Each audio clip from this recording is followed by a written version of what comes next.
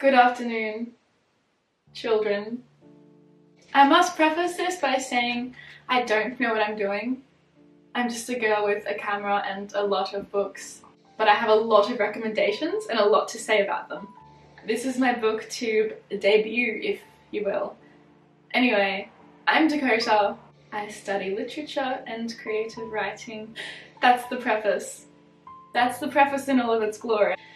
Without further ado, here are the books that I would sell my soul to the devil himself to read for the first time again. These books for me are god tier. How should I start this? In no particular order, I have Picnic Hanging Rock by Joan, Lindsay. This book is basically about some girls from an Australian boarding school that go on a picnic at their hanging rock and never return. It's a timeless mystery. The prose is written so beautifully, so eerily, so endearingly. There is just something about this book that is magic. I think also a huge aspect is the fact that it's Australian, and knowing how unforgiving the environment can be and how nature can quite literally just reclaim you. I am such a big fan of books that don't solve themselves, of books that leave open endings for you to solve for yourself, I guess. I understand that's a big hit or miss, but it's so beautiful, I cannot get enough of it. Everything is just described so magically. It's a magic book.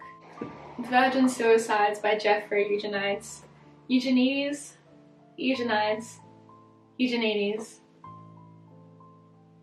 You decide. It is the story of sisters and their life with their strict parents in their suburban town. The title is very self-explanatory here. It is a very grim topic, and it's very beautifully written to the point where it warrants such deep thoughts that I was thinking about this book for months after I finished reading it the initial time.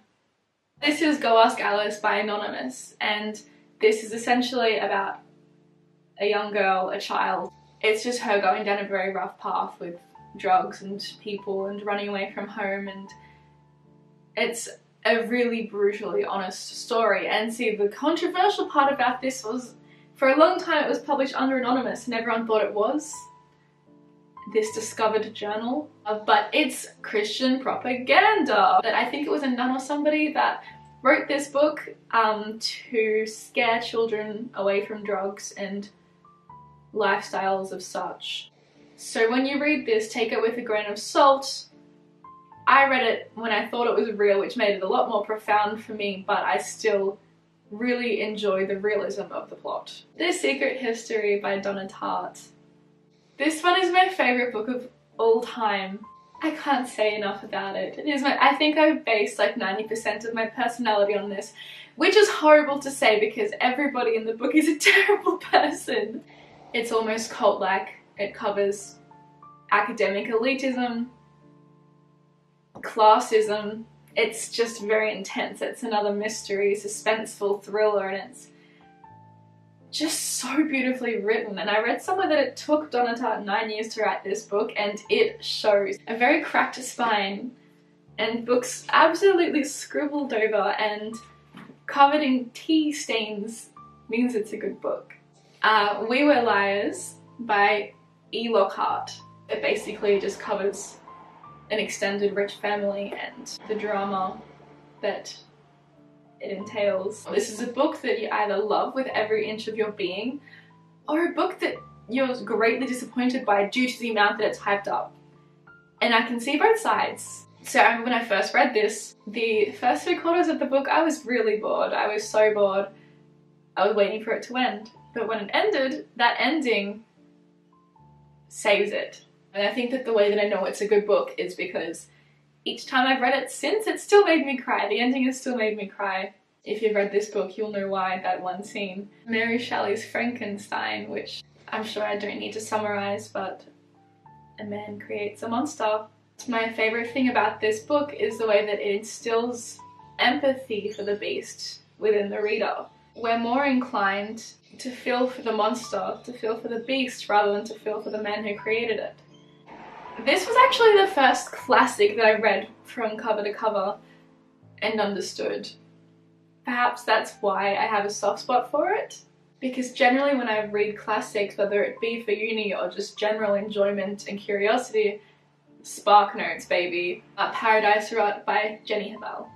I guess it is young adult fiction, but very intense themes. Feminism, queerness, just general bodily fluids and rot and decay. So it's very intense, and I'm getting a lot of mixed reactions for choosing this book for my book club this month. It is very shocking in its grotesqueness, but it's so beautiful. A lot of wee, a lot of rotten apples. It's just like nothing I've ever read before. I've read a lot of books, and I feel like a lot of them slip under the same themes and categories, but this really stands out in its own category for me. I had more books, but I think I should save them for future videos because I don't want to give away all of my secrets as of yet. Please, before you consider buying these books, to look up the content warnings. There will be a consistent theme in my recommendations of very intense adult themes. Regardless, I would sell my soul to read these all again. What qualifies a soul? What is a soul? Let's not get too existential on a booktube video.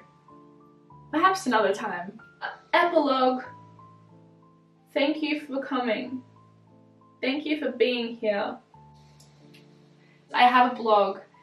I am a poet if you would like to read it. I'll put the link in the bio. I have an Instagram and a TikTok where I talk about books and poetry and things like that. Is it socially acceptable to wear giant hoodies as formal clothing? I am in lockdown.